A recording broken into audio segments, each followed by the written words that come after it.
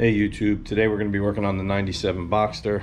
We're going to be changing the airbag frame because the horn doesn't work on this car, and most of the time that's what it is. So we're going to attempt it. The previous owner put in a horn button down here to get it to pass inspection because basically he said he didn't want to mess with the airbag, so I'm assuming somebody told him that it was an airbag issue. So what I'm going to do now is I'm going to disconnect the battery. I'm going to let the car sit for half an hour, 40 minutes, just to make sure there's no power left in that airbag. Let it all drain out, and then I'm going to take the steering column apart. Not the steering column, basically the back of the there's some bolts back here that disconnect the airbag, and I'm going to pull that frame out. So watch and learn. You're tightening that. Figured make it tight before you go loose. Oh, is that what you figured? Yeah. I thought that would work. Fucking tired. It would be much better if you weren't tired and you were doing it the right way. There you go. Just disconnect that. That? No, just put it so it's not touching anything. There you go.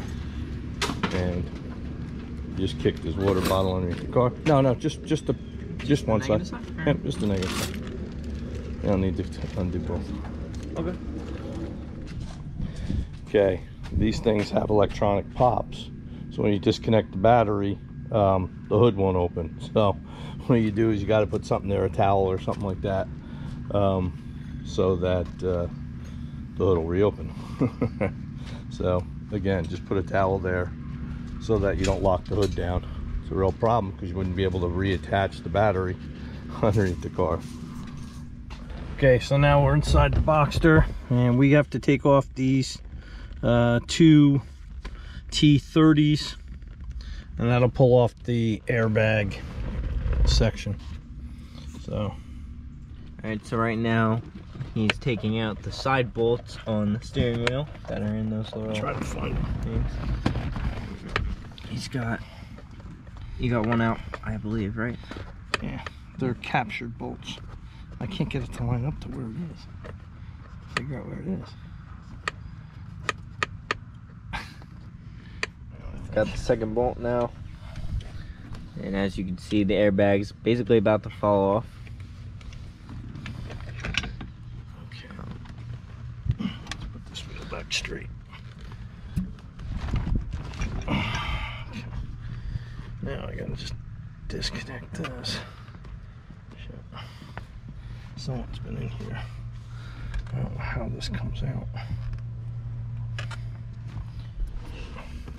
Okay, to pull that airbag, basically you just pull it back with a little screwdriver underneath. There's two little pins there that go in the back of the airbag. So just take a screwdriver and lightly pry it off. Now I'm going to remove these 19mm bolts. There's 4 of them there, and that'll pull it off, and then you got the little horn button there. Okay, so these little screws that were there, they're not encapsulated, they're basically just sitting behind the frame. So when you take the old frame out, they just fall out. So I don't know if these are bad or not, but I mean, it's worth a shot. I don't know why the horn wasn't working, so I figured I'd change this to see if that's what the issue was. Okay, so we reconnected the battery. Good thing so far that the airbag did not explode. Greg's going to throw the 25 fuse into the fuse box, which is B3. You know which one B3 is? Yep. Yeah, okay. Give you the key? Yeah. Yeah, it's not beeping. I don't know, does the horn, the light need to be on? Go one more. Okay. That's on. And horn works. So, nice job. There you go, that's what it was. Cool.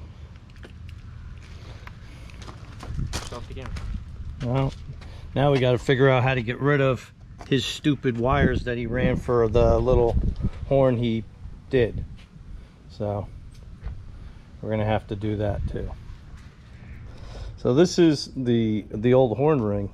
I don't know if it was making contact back here, like these bushings kind of swelled in, and then what happens is it makes contact with this point. You can see the 4 points there. So I don't know. I didn't know what was wrong with the horn, because the previous owner, when I asked her what the button underneath the steering, or under the center console was, it's right here. Yeah, it was like a horn button. So, and it's got like air horns. so it's got air horns there. I don't know why anybody would want that, but anyway, she said that they did it because the horn didn't work. So I just assumed that it was the Porsche Boxster issue of the frame, and it looks like that's what it was. So as always, Give us a big thumbs up. guys, like and subscribe first though, then give us a big thumbs up, hit the bell, and come back. We're going to be doing some other cool stuff soon. We were just down doing a turbo on a Miata, so we might go and film some of that. The car's pretty much done, but a little stuff here and there like injectors and stuff to do, so we might do a video on that. But up and coming videos, I'm not sure what they're going to be, but they're always fun. So again, like and subscribe, and thanks for watching.